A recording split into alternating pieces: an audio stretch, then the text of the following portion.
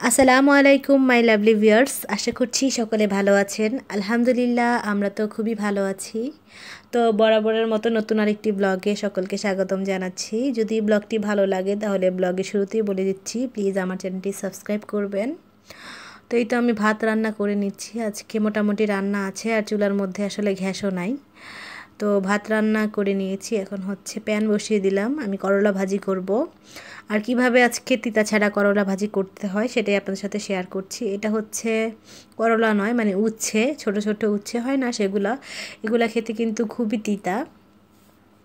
তো আমি হচ্ছে এগুলা প্রায় 10 মিনিট আগে লবণ দিয়ে মেখে রেখেছিলাম। এখন হচ্ছে আমি চটকিয়ে নিচ্ছি, খুব ভালো করেই চটকিয়ে নিতে হবে। তো আমি অনেকক্ষণ যাবত চটকিয়ে নিয়েছি। তো চটকানোর পর এটার মধ্যে একটা সবুজ পানি বের হয়, আপনারা করলেই বুঝতে পারবেন। তো এটা আমার চটকানো হয়ে গেছে, আমি ক্লিনও করে নিয়েছি। তো এখন হচ্ছে ভাজি করে নেব, আর আমি আজকে আলু ছাড়া ভাজি করব, সেজন্য আমি এখানে পেঁয়াজটা বেশি করে দিলাম। পেঁয়াজ, রসুন, কাঁচামরিচ দিয়ে একটু ভাজা ভাজা করে নিচ্ছি। আর মিনহাজের বাবা একদমই করলা খেতে বা উচ্ছে খেতে পছন্দ করে না, কিন্তু আমার কাছে করলা ভাজিটা খুবই ভালো লাগে। তো বেসিক্যালি মিনহাজের বাবার জন্য এভাবে করছি, কারণ সে তিতাটা একদমই খেতে পারে না। তো এভাবে করলে করলা তিতাটা একদমই চলে যাবে। আপনারা যারা ট্রাই করেন নাই অবশ্যই ট্রাই করবেন। তো এই তো দেখুন, করলাটা একদম আমি খুব সুন্দর করে ক্লিন করে নিয়েছি, চিপে পানিটা সব কিছু সরিয়ে নিয়েছি। তো আমার করলাগুলা এখন আমি এটা তেলের মধ্যে ভেজে নেব। আর এটা কিন্তু আমি ঢাকনা দিয়ে ঢাকবো না, জাস্ট খোলা রেখেই একটু নেড়ে চেড়ে ভাজা ভাজা করে নিলেই রান্নাটা হয়ে যাবে। আর আমি এখানে অল্প একটু হলুদ গুঁড়া দিব, কারণ হলুদ আসলে তিতাটা কমায়, মানে হলুদটা দিলে তিতাটা কম লাগে। তো করলা ভাজিতে সবসময় হলুদ দেওয়ার ট্রাই করবেন। একটু হলুদ গুঁড়া দিয়ে দিলাম। তো দিয়ে এখন একটু মিশিয়ে নাড়াচাড়া করে নিলেই ভাজিটা হয়ে যাবে। আর এটা আমি খুবই পাতলা পাতলা করে কেটেছি, সেজন্য মানে সিদ্ধ হতেও বেশি সময় লাগবে না। আর যারা তিতার ভয়ে আসলে করলা খান না, এভাবে খেয়ে দেখবেন, ভালো লাগবে, তিতা একদমই লাগবে না। তো আমার ভাজি কমপ্লিট। এখন হচ্ছে আমি শাক রান্না করে নেব। এটা হচ্ছে পুঁই শাক ভাজি, আর আমি খুবই পরিমিত রান্না করি।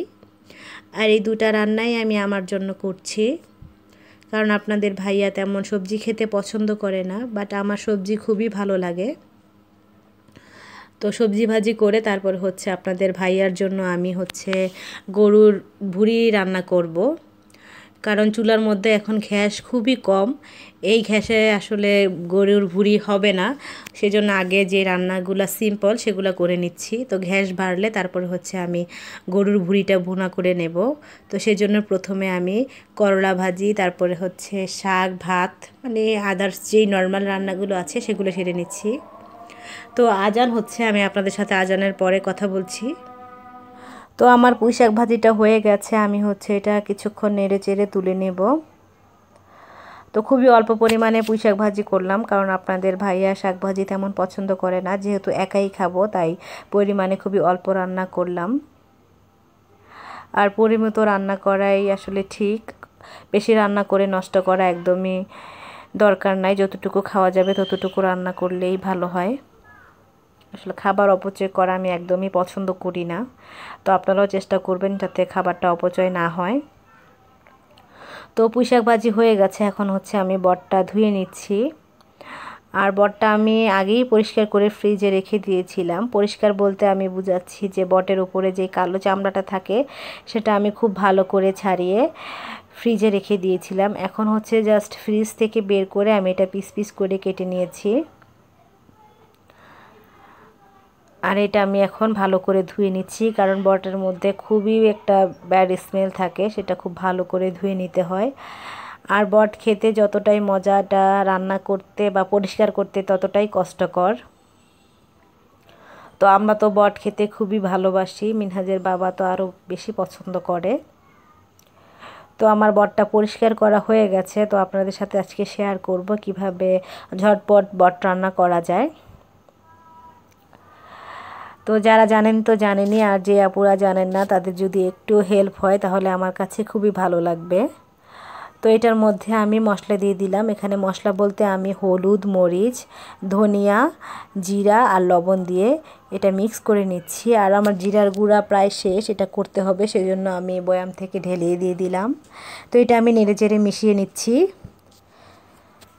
তো আমার এটা বলক চলে আসছে, এটা হতে থাক। এই ফাঁকে আমি হচ্ছে একটা লেবুর শরবত বানিয়ে নিব, কারণ অনেক গরম পড়েছে। লেবুর শরবতটা আমাদের শরীরের জন্য খুবই উপকারী। তো আমরা রান্নার ফাঁকে ফাঁকে হচ্ছে লেবুর শরবত বা স্যালাইন পানি বা নর্মাল পানি, মানে যে যা পারি আমরা খেয়ে নিব, কারণ আমাদের শরীর থেকে এখন অনেক ঘাম ঝরছে। তো এই ঘাম ঝরাগুলো আমাদের পানি দিয়েই আসলে পূরণ করতে হবে, না হলে আমরা পানি শূন্যতায় ভুগবো। আর লেবুতে আছে ভিটামিন সি। ভিটামিন সি হচ্ছে আমাদের শরীরে রোগ প্রতিরোধ ক্ষমতা বৃদ্ধি করে। তাছাড়া আমরা ভাইরাসের আতঙ্কে আছি, সেটাও কাটতে ইনশাল্লাহ সাহায্য করবে। তাই প্রচুর পরিমাণে ভিটামিন সি জাতীয় আপনারাও খাবেন, আপনাদের বাচ্চাদেরকেও খাওয়াবেন। আর আমরা নিজেরাই পারি নিজেদেরকে সুস্থ রাখতে। আমরা যদি সুস্থ থাকি তাহলে আমাদের পরিবারও সুস্থ থাকবে ইনশাল্লাহ। তো এই তো লেবুর শরবতটা বানিয়ে নিচ্ছি। আর অনেক গরম পড়েছে এই 2 দিন যাবৎ। আমার কাছে মনে হচ্ছে যে এত গরম লাগছে, আসলে নিজেও বুঝছি না যে এত গরম কেন লাগছে। তো আমারও গরম লাগছে নাকি আপনাদেরও লাগছে, আমি সেটা ঠিক বলতে পারছি না। তো সবাই আমাকে জানাবেন যে কার বাসায় কেমন গরম। আমার বাসায় কিন্তু খুবই গরম পড়ে গেছে। আর রান্নার ফাঁকে ফাঁকে আপনারা এরকম লেবু শরবত বানিয়ে খেয়ে নেবেন, নিজেদেরকে একটু রিল্যাক্স করে তারপরে রান্না করবেন।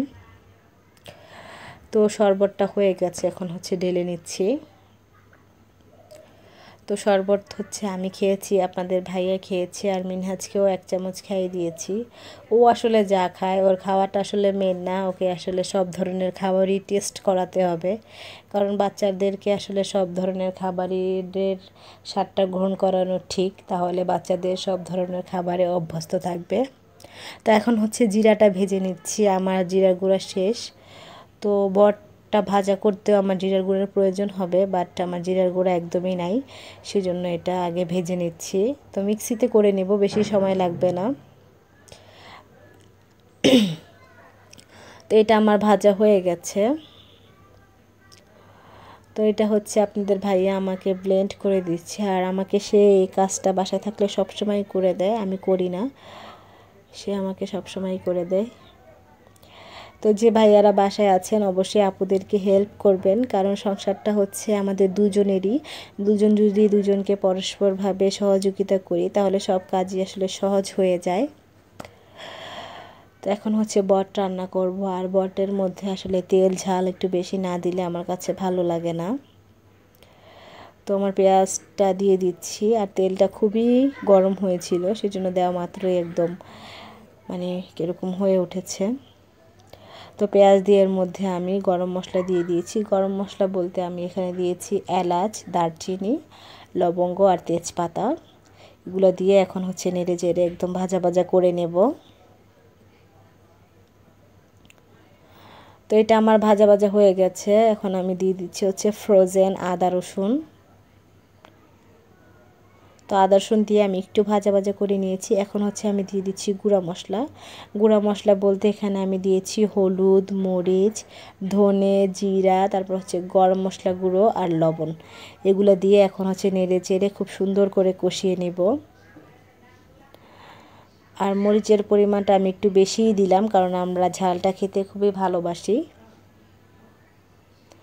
তো এখন এটা খুব ভালো করে নেড়ে চেড়ে সুন্দর করে কষিয়ে নেব। তো এটা আমার কষানো হয়ে গেছে, এখন হচ্ছে সিদ্ধ করা বটগুলো দিয়ে দিচ্ছি, দিয়ে এখন হচ্ছে নাড়াচাড়া করে নিচ্ছি।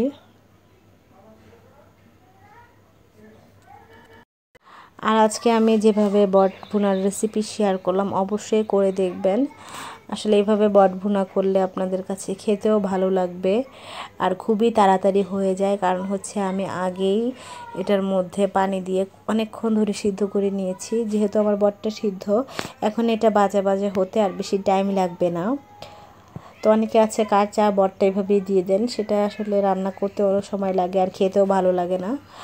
তো এখন হচ্ছে আমি এটা ভাজা ভাজা করে খুব সুন্দর করে কষিয়ে নিয়েছি। তারপর হচ্ছে মিক্সিটা ধুয়ে পানি দিয়ে দিলাম, কারণ মিক্সির মধ্যে মানে মিক্সির যে জারটা সেটার মধ্যে আসলে অনেক মশলা লেগেছিল, সেজন্য সেটা ধোয়া পানি দিয়ে দিলাম। এখন হচ্ছে জাল করে ঝোলটা কমিয়ে নিলেই আমার রান্নাটা কমপ্লিট।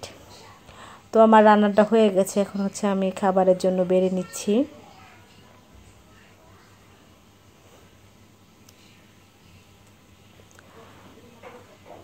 তো এই তো মজাদার বট ভুনা কমপ্লিট। তো বেড়ে নিচ্ছি আমি প্লেটে, একটা ছোট্ট একটা প্লেটে বেড়ে নিচ্ছি। তো এই তো এতটুকুই খাবো দুপুরে আজকে দুজন। এই দিক দিয়ে আপনাদের ভাইয়া হচ্ছে সালাদ রেডি করেছে। এই সালাদটা আমরা খেতে খুবই পছন্দ করি, মিক্স সালাদ। এখানে হচ্ছে গাজর, তারপর হচ্ছে টমেটো, তারপরে শসা, মরিচ, ধনিয়া পাতা, পেঁয়াজ সব কিছু দিয়ে, কাঁচামরিচ দিয়ে মেখেছে। তো দুপুরের খাবার কমপ্লিট, এখন খেয়ে নিচ্ছি। যদি ব্লগটি ভালো লাগে বরাবরের মতো বলছি যে প্লিজ আমার চ্যানেলটি সাবস্ক্রাইব করবেন, আর সকলে সুস্থ থাকবেন, সকলের জন্য এই দোয়াই করছি। যে যেখানেই থাকেন বা যেভাবেই থাকেন অবশ্যই আল্লাহকে স্মরণ করবেন, আল্লাহ যেন আমাদেরকে এই বিপদ থেকে উদ্ধার করে। তো সবাই সুস্থ থাকবেন, সবার সুস্থতা কামনা করে এখানে ব্লগটা শেষ করছি। আল্লাহ হাফেজ।